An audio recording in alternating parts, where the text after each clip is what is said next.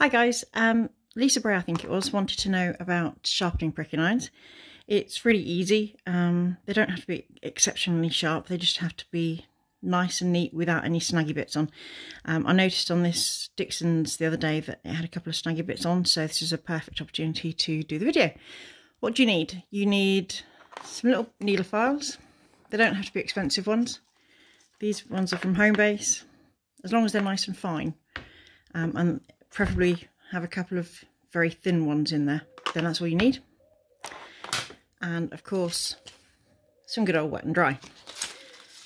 If you have a strop, that's great. This is just a bit of suede loaded up with a bit of Autosol. It just helps to finish them off. So what do? Get a very thin needle file and then lining it up with the teeth. This is quite a good one to show it with because it's quite a good size.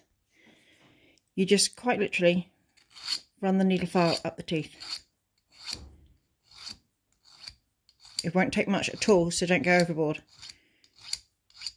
And that is quite literally enough to take off any snaggy bits and sharpen them up.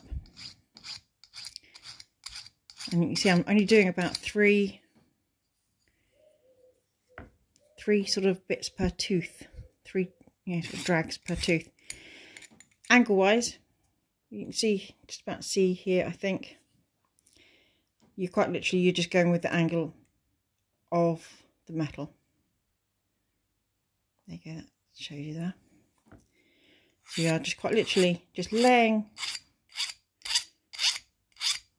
the needle file onto the metal and just pulling it over.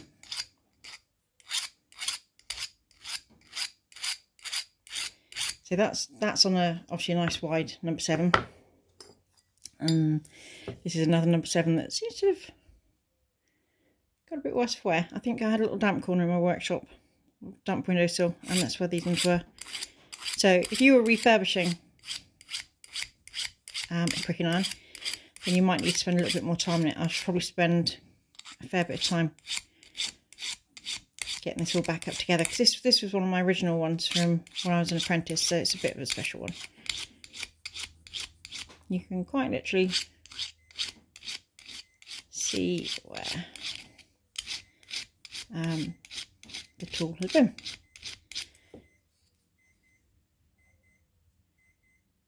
You see it's just starting to look sort of quite polished on the ends. Doesn't take much at all to get that. Excuse that beeping that's going on in the background. I have a silly alarm clock set to remind me that I've actually got to go home sometimes.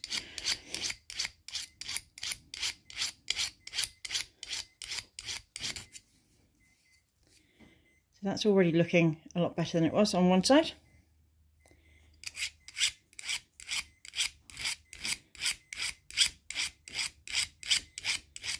And then on this side as well. It's quite a quick process. It's not something you need to sort of labour about too much. This part of it at least. The next part you can go to town on if you want.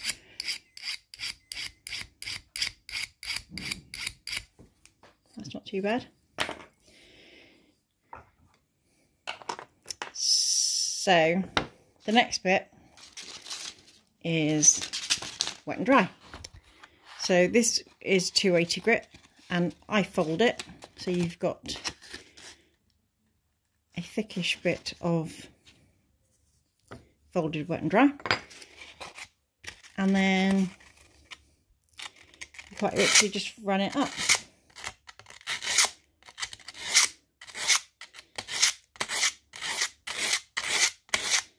And like anything else, this just helps to polish the teeth. I think people that got new irons or cheaper ones, less expensive ones, you may find that the stuff is sticking in the leather somewhat. So this is the bit that you're probably really going to benefit from doing. You'll probably find you won't need to do the needle file job because that's, it's already sharp. It's just that you need to encourage a little bit of a polish to go on.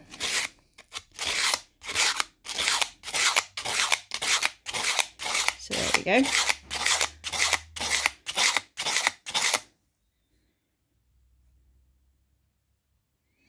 See, it's starting to look a bit cleaner already, a bit better. That's nice that side. Let's just do this one, because this is being a little bit dirtier. This is slightly more apparent. This bit of wet and dry is 280. When you bend it, don't crease that down really sharp. Let it sort of be a little bit thicker, because that will just help get into the gaps a little bit better.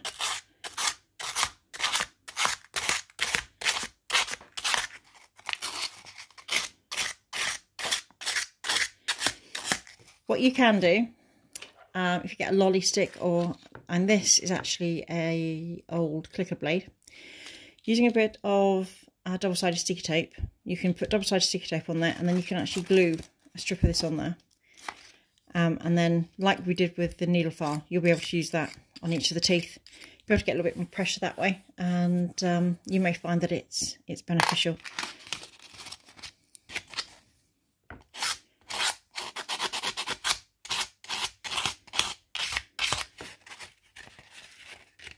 So this is all smoothing it off,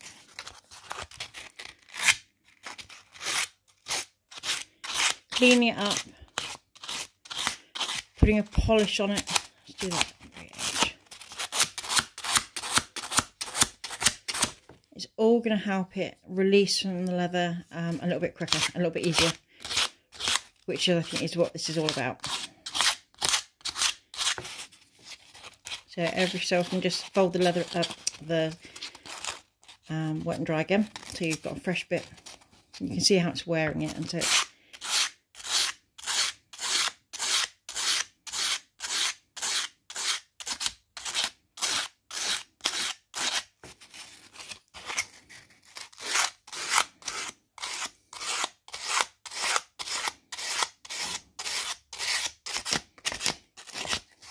a little bit more. I won't do this entirely because you'll be very bored watching me. So I've just gone to some 400. And it's quite literally just a case of doing the same process, going up through the grits. A little bit tedious, but it's one of those things that pays off, pays dividends, and you'll end up with a pricking iron that's actually reasonably well polished and that is usable. Can you see how this is just starting to get a bit of a shine on it?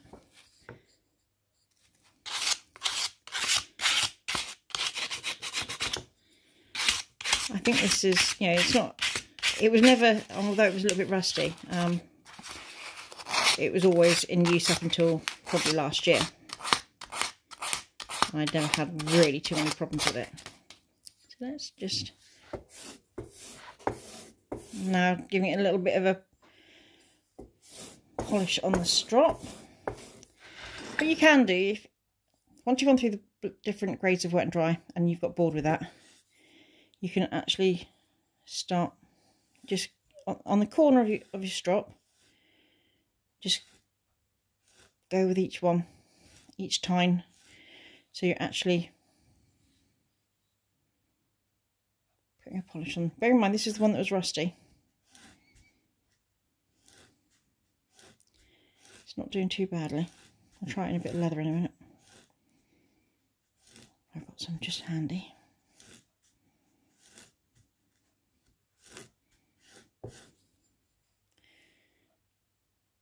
So that's gone from being rusty to being clean and tidy.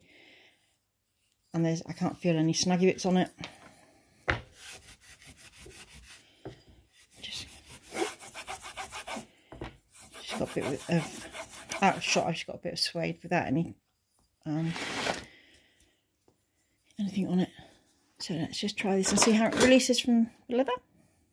Oh, I just need to move you up a little bit, otherwise you'll get bashed.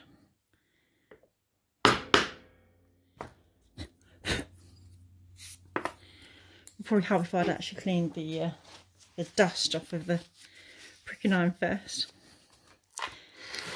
Let's go for it again. Now, bearing in mind that pricking irons aren't supposed to go all the way through, they leave a mark. And you saw when that released, it didn't actually jam in there at all. So that to me is good.